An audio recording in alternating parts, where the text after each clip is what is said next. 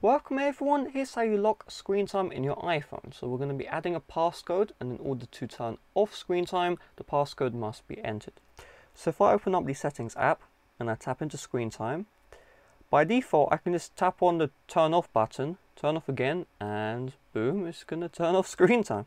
That's an issue. So first step is, if you are able to turn off screen time without the passcode, turn off screen time.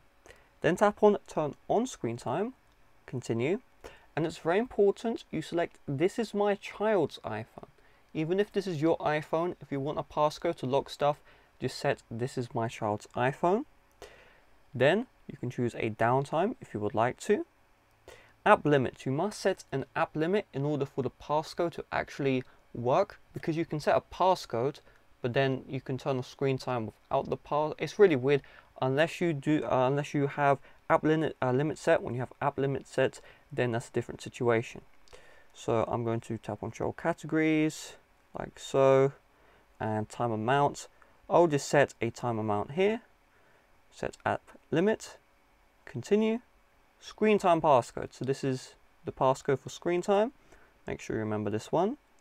Screen time passcode recovery, so you can have this if you want, but I'm personally going to tap on cancel, and then it'll give you an option to skip this option here. And then once you give it a couple of seconds, screen time will now turn on. Now we need to just tap on use screen time passcode again. I'm going to use the passcode one more time. I'm going to tap on cancel, skip, and it should put the passcode on. There we go. So it took multiple attempts, but now have the screen time passcode enabled. So here is the deal. When I tap on turn off screen time, there we go. It wants the screen time passcode because it thinks I'm a child and I'm trying to turn off the screen time, which is used to monitor stuff. If you are a parent watching this video, I have this other channel, it's called Sauna's Tech, and has 100k subs. And the only reason why it has 100k subs is because my parents didn't restrict the screen time. So just saying. But if you have to, protect your kids or whatever, sure, go for it. But just keep in mind their creative passions won't exist. So with that being said, thanks for watching. See you guys later. Bye bye.